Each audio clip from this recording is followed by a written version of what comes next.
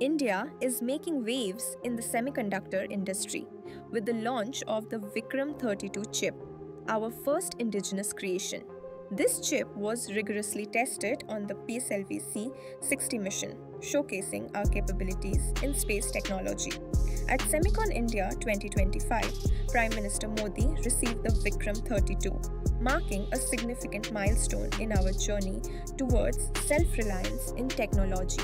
The Indian semiconductor landscape is rapidly evolving, with major players like Tata Powerchip and Micron gearing up to establish fabs in Gujarat and Assam. These facilities will not only boost local manufacturing but also create thousands of jobs, empowering the next generation of engineers and innovators. Institutions like NITs and IITs are at the forefront, nurturing talent and driving research that fuels this industry.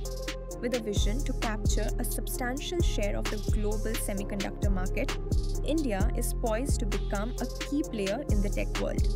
As we invest in our capabilities and infrastructure, the future looks bright. Chips are down, but India is rising.